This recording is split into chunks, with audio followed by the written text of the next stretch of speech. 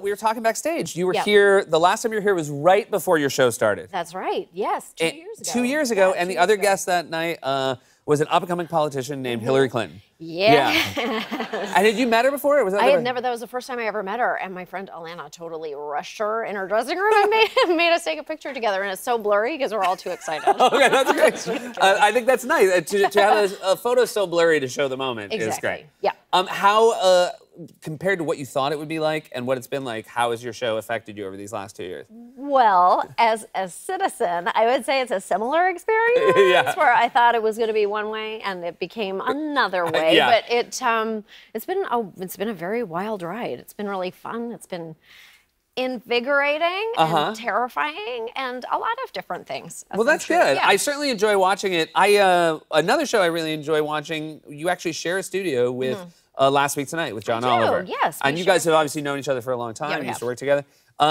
Sharing the same physical space, do you ever leave notes for one another? We never really cross paths that much, but I did engrave something in his desk, and I don't know if he knows that.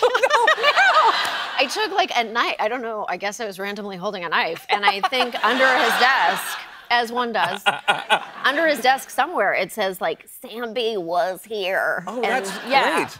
What a fun thing to find one day. I know. And then probably work backwards to the same question of why did Sam have a knife? It's been years. I know. Your show, obviously, very hard on the president, to a point that some people believe there is something shady going on. There's a bit of a conspiracy theory out there about your show. Yes, my dad has a lot of friends who think that they have conspiracy theories about me. They think that every time I mention Hillary Clinton, I get $25.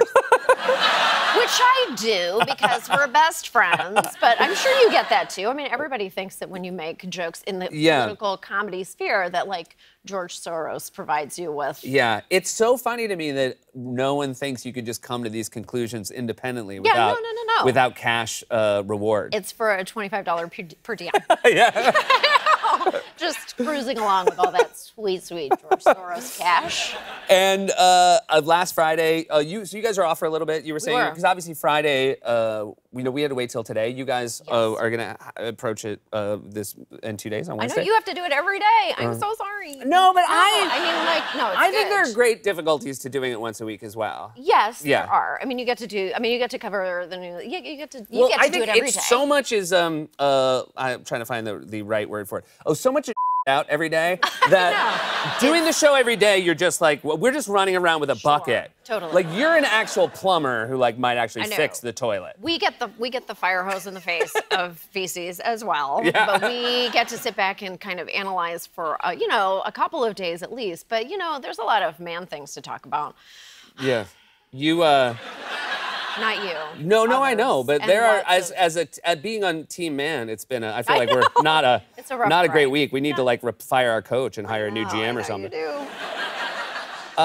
What on Friday? Obviously, the plea deal happens. What is the reaction in the full Frontal offices? Well, okay. There's a moment. I guess when it comes to the plea deal, it really is sad what passes for joy. Yeah. Because you feel that free song where you're like, oh, it's so exciting. And then you're like, every smile is joyless. Every piece of laughter is mirthless. Like, I remember I woke up Friday morning and I listened to the New York Times podcast, and they were really intensely talking about how the tax bill was like $1 trillion off, and I LOL'd. I was like, $1 trillion! Oh my God! And then it passed, and so it's really $1.5 trillion.